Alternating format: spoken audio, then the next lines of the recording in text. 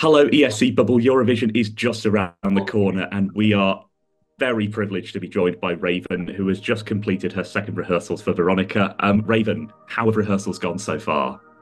They were amazing. I'm very happy with what we did. The Swedish team is just incredibly good. They listened to us. I think we really captured the essence of the video. So I'm very happy with how everything goes for now. So, like, for people who aren't sort of clued into Eurovision, like, could you just maybe describe the rehearsal process, like from start to finish? What would a typical day be? Yeah, usually we get to the venue quite early. So we don't really have a lot of free time, but I usually do the makeup already here at the hotel. I have my own makeup artist there. We then do the hair there. I have quite a lot of hair, so this then takes quite some time. Also, my dancers need to get their hair and makeup ready. They need to warm up. I need to warm up. And then you just start your in-ear monitoring. And then, yeah, it's everything is so organized. Everything goes like that. It's just very well organized. And although we are there for quite some time, um, Mhm. after the rehearsal, you also go to the viewing room. You see everything. If you want any changes, your team kind of communicates that, and yeah, then you're done. Well, it's worth it to make it look so good. Like, Yeah. yeah. So, I mean, actually, let's talk about your dancers for a second. Like, who are you on stage with? Like, how did you get to know I'm them? on stage with five ballet dancers from our national opera ballet Mhm. Ljubljana. So they're classically trained ballet dancers, which goes really well with me being a classically trained mezzo. The choreography was made by Luka Sušlak. He's also one of the principal dancers there in Ljubljana, ballet dancers. So we kind of really worked on my natural movement and embraced this kind of creepy awkwardness that I kind of have in my movement as well. I'm definitely not like a Chanel type of a Yeah. dancer. Uh, so Not everyone yeah, is. yeah, we kind of just went with what comes natural to me. So it's more like movement, not actual choreography. Yeah, we can see that, and like you mentioned, like translating that sort of like the atmosphere of the Yeah. music video to the stage. Like just thinking, like, because there's also a parallel, like in terms of the outfits as well. Like who's designing your outfits? Like how did that come about? The design for my outfit was actually made by Aimona, a Slovenian brand. She made Mhm. all the outfits. I've been working for her for quite some time now. It was really, really closely. We were working closely together. This design was really kind of a cooperation between me and her, and also a bit Lucas, who my choreographer, who really helped us with how something should to just see if I can move in that outfit. So to create the Mhm. illusion of being naked and still make it sophisticated is while moving was a challenge, but I'm very happy with what we came up with. Yeah, it looks fabulous. Like I'm really Thank you. excited. So, like I'm going out to Malmö tomorrow. I know a lot of people will be going out there, like in the coming days, weeks. I know a couple of people already out there. Like, how have they been treating you so far? What's Malmö been like? I love Malmo. I'm so happy that it's so calm. The weather is amazing. We were so lucky with this weather. Um, Yeah. Everyone is super nice. Everyone is so professional. Everything is so well organized. It's been a true joy to stay here. Yeah.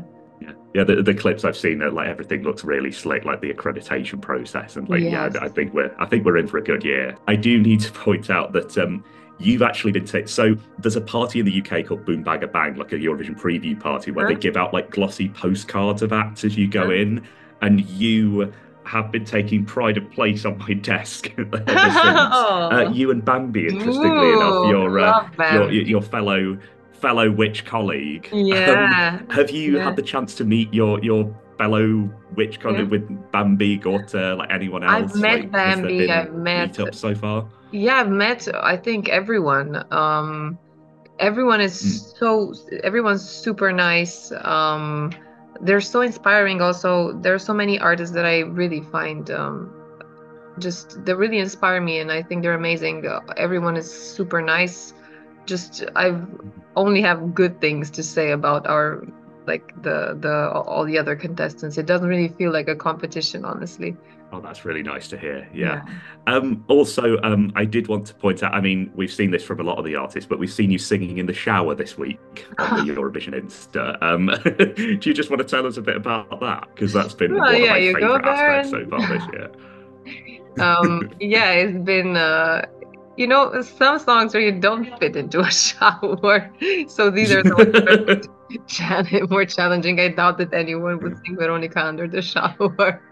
But But you're telling a Euro fan, we're used to singing in like 16 different languages in the shower, so it was very well, relatable.